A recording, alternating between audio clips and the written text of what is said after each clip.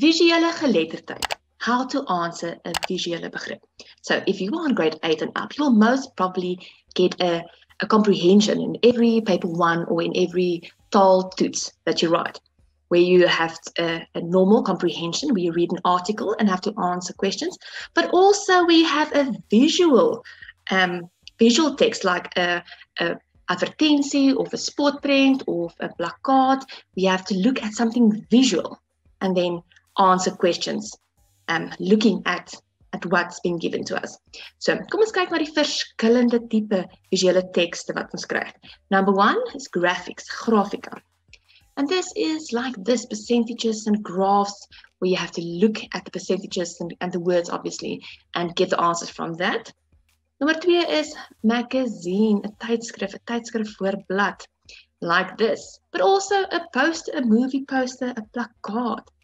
And then advertisements, advertensies, like this one, where a product is being advertised, or this one where an event is being advertised. En dan kry ons comics, a sportprent of a strokiesprent, where it is a cartoon that is drawn, and then there's a joke being made, a double meaning, something sarcastic being said. It is the meme of back in the day. Dit is wat 'n sportprent is. So this is a sportprent, and then this is a strokiesprent. Okay, let's start with this one. Hier het ons 'n weerkaart, a weather map. So when you get something like this, a map like this, or a graph with percentages, so there's really no way for you to prepare or study for this other than just to practice it. But what you are going to do in the test or exam is you're going to look for the words that are in the question. You're going to look for those words on your map, on your picture. For example, as die vraag sê, hoeveel reisigers soek inligting op die internet? How many people, how many travelers search for info on the internet? So you're going to look for those words. So you can look for reisigers, inligting soek, en dan natuurlik internet, because that is what they're asking us. So you're going to scan, reisigers. Oh, okay. Reisigers soek, there's internet, and that is where you're going to look for your answer there. Okay, let's move on to an advertisement, advertensie. Now, in this video, I'm not going to go over what makes a good advertisement, or if you have to create an advertisement, what will make it great. I'm going to explain when you have to answer an advertisement, things that you might get asked and where to look for the answers. Okay, kom ons begin. So, first thing, you're going to look at the advertisement, you're going to read the words, you're going to look at the pictures if there are pictures. Eerste ding wat hulle kan vra is, what? Wat word geadverteer? What is being advertised? And that should be clear. Now you're going to look at for pictures or a name, or what are they advertising? Words that stand out, words that are in bold. In this case, Entrepreneursdag. There we have it. What is being advertised? The Entrepreneursdag. And then when. Now, if you know your question words, you know when you have a when question, the answer will be a time or a date. Okay, so ons wil weet wanneer vind dit plaas. So let's have a look on your poster. You're going to look for a date or a time. En hier het ons 25 Maart 2014, and there's the time, but there's also a date. So then you have to make sure. So now we have 2 dates. Yeah, then you need to know what your question means. Volgende is waar. Waar vind dit plaas? So where is this thing happening? So question words again, when we have a where question, our answer will be a place. A place, address, or a venue, something where it will take place. So kom ons kyk of ons adres kan sien, if you can see an address or a place. There we have it, hoërskool saam staan. Dit is waar dit plaasvind. And then the target audience. Wie sal dit wil doen? So who will enjoy doing this? Or who are allowed to do this? So kom ons kyk if they mention anything about a certain person or specific people. There we have it. Alle graad 8s word uitgenooi. So only the grade 8s. Volgende tickets. Waar koop jy kaartjies? So if it's in a case of an event, then you have to buy tickets. In this case, let's see if we'll have tickets. I don't think tickets, but inskryfvorm beskikbaar by die sekretaresse. So in this case, you'll get your form as their secretary. And then extra. So let's have a look here. What extra questions can the teacher ask you from this? So, hoërskool saam staan se jaarlikse entrepreneursdag. Jaarlikse meaning yearly.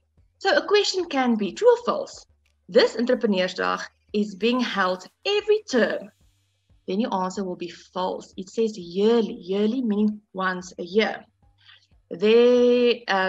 Here we have pryse word toegeken, so prizes will be given for specific things. So that can be a question. Waarvoor word pryse toegeken? And then hier's ons die reels.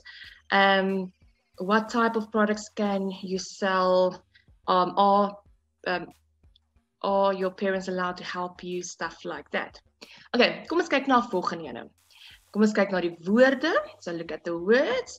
Look at the font. What is bigger? What is standing out? If this was in color, what colors do we have in the pictures?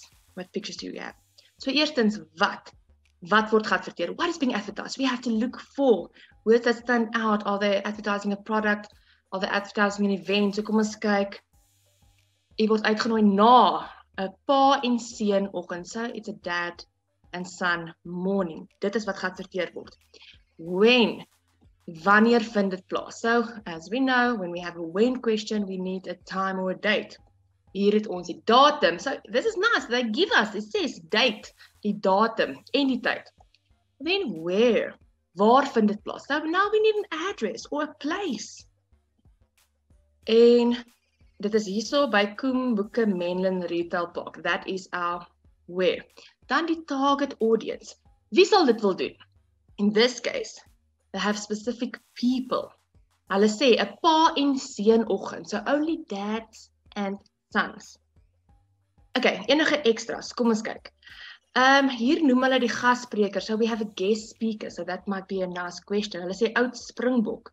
Oud Springbok. So a question can be, what sport did this person do? You know, Springbok we know usually refers to rugby. So he might be a rugby player. Kindermaand is, and then we have a date. So that might be a question. Wanneer is kindermaand? And then we might ask you this picture. What do you think this picture represents? What does it tell you? And then that you can all be winners. That is what that running, and then there's a winner that describes. En dan daar het ons 15% afslag. So, and it's also in bold. So it says you get 15% discount. So this might be, the question might be, how are they trying to convince you to come to this, or convince you to buy this book? By giving you discount. By giving you discount on this book when you buy the book. Now, let's quickly look at what else can you be asked. So, jy moet kyk na die skrif en fonts. So, what fonts are big? What is different? Usually, those are the things that matter, that need to be emphasized. So, usually it's the name. Hier sit ons familie braaidag met snotkop. That is what is being advertised. It is big so that we can see exactly. Dan kyk ons, is daar enige hoof- en subopskrifte, so headings and subheadings. Dan we might ask you about a logo. Het ons enige logos hier so? Ja, ons die skooldae, we have SA Sport, we have Nasionale Braaidag, and then a motto or slogan. This is also a nice question to ask you. The motto, the slogan of the product that's being advertised, or the restaurant. In this case, we can ask you die lese van die skool, and there we have it. There's the school name, and die lese is underneath it, smaller. That will be your answer then.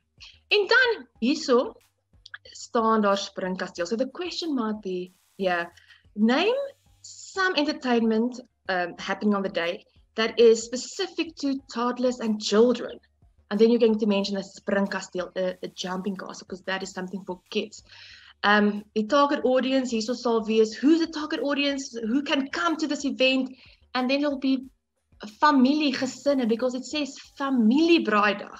It's not just for dads and their sons, or for women, dit is vir familie, die hele familie.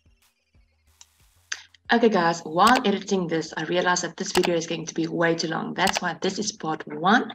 So look out for part 2, where I discuss comics, die strokiesprent en die spotprent. Good luck.